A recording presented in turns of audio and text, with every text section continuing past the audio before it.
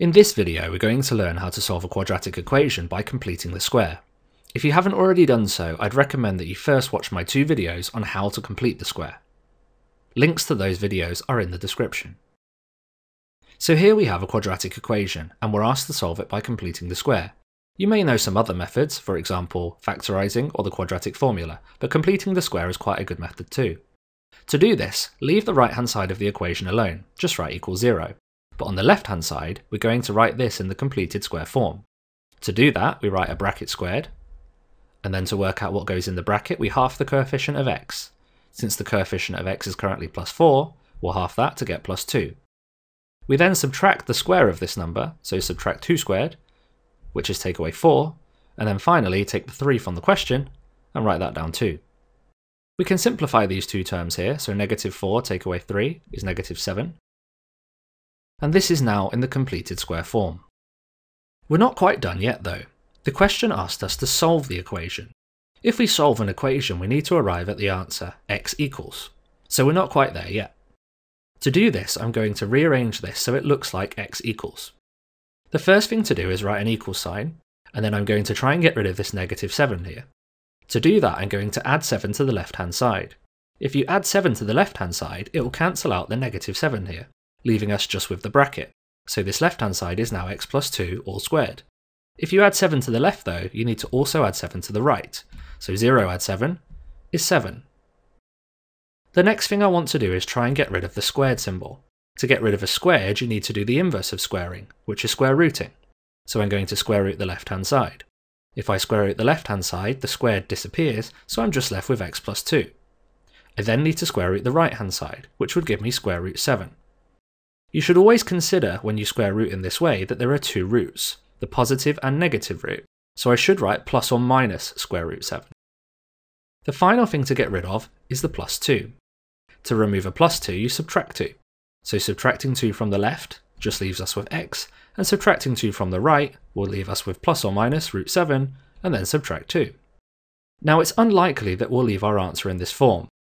If this is written down badly, it could look like the negative 2 is inside the square root. So what we tend to do is put the number first and switch these round. So I would write the answer as x equals negative 2 plus or minus square root 7. Now of course there are 2 answers here, and I would write both of these as separate solutions. So the solutions to this equation are x equals negative 2 plus root 7, and x equals negative 2 subtract root 7. And now we've solved the equation using the completed square method.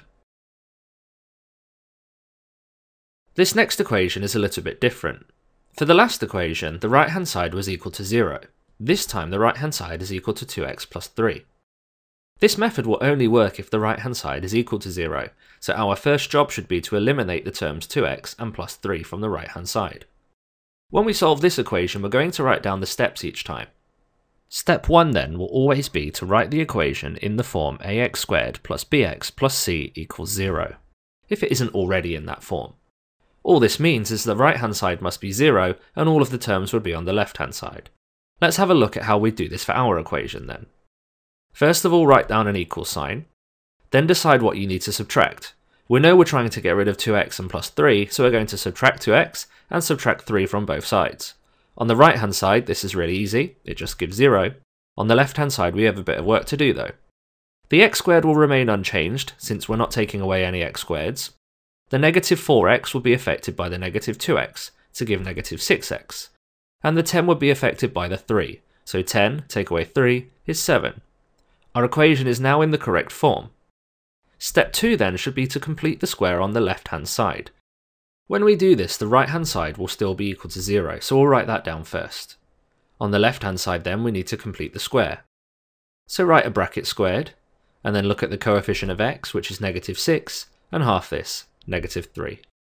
We then subtract from this bracket the square of that number, so subtract negative 3 squared. Negative 3 squared just gives you 9, so this is take away 9. Then of course there's the add 7 from the previous line. We can simplify the negative 9 add 7 to give negative 2, and now we've written this in the completed square form. The next step is to rearrange to solve. So we're now ready to solve this equation. Remember, we want to get x equals.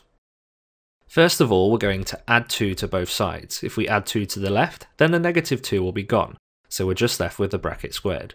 If we add 2 to the right hand side, 0 add 2, that's just 2. We can then square root both sides, square root the left first, and the squared will disappear, so it's just x take away 3. And square root the right, remember there are 2 square roots here, plus or minus the square root of 2. And then we can add 3 to both sides, add 3 to the left, we'll remove the negative 3, so we've just got x.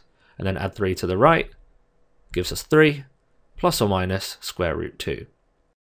The final step is to write your 2 solutions, so there are 2 solutions to this. We have x equals 3 plus square root 2, and x equals 3 subtract square root 2, and now we've solved the equation. You could even be asked to solve an equation like this by completing the square. If you haven't already done so, I'd suggest you watch my previous video on completing the square for tricky questions, else this one may not make too much sense. The good news is the right hand side is already equal to 0, so we can write that down. The left hand side though has a 4 as the coefficient of x squared, and this is the tricky point. Remember, what we'll do for this is factorise the first 2 terms.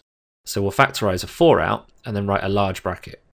We need to put something inside this bracket, so when we multiply it by 4, we get 4x squared plus 32x.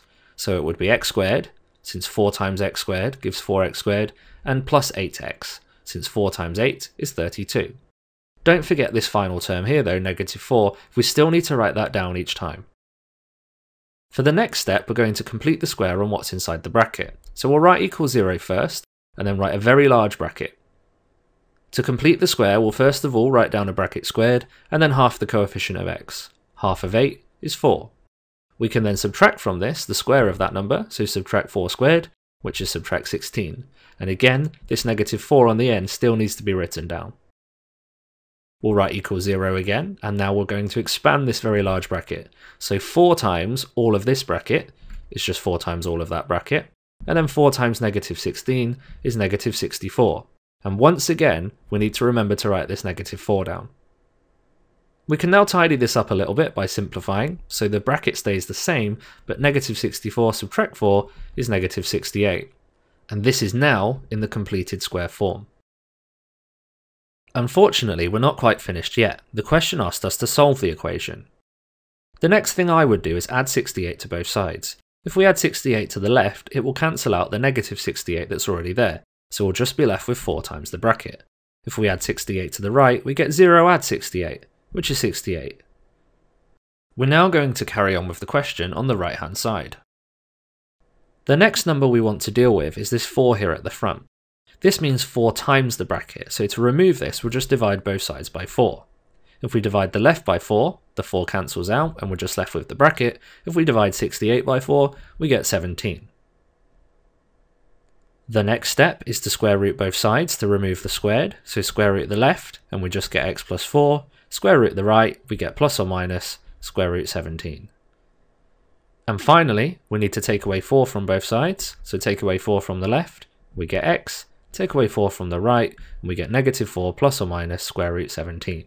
So we have 2 solutions to this equation. The first is x equals negative 4 plus square root 17, and the second is x equals negative 4 subtract square root 17. And that question's now finished. Thank you for watching this video, I hope you found it useful. Check out what I think you should watch next and also subscribe so you don't miss out on future uploads.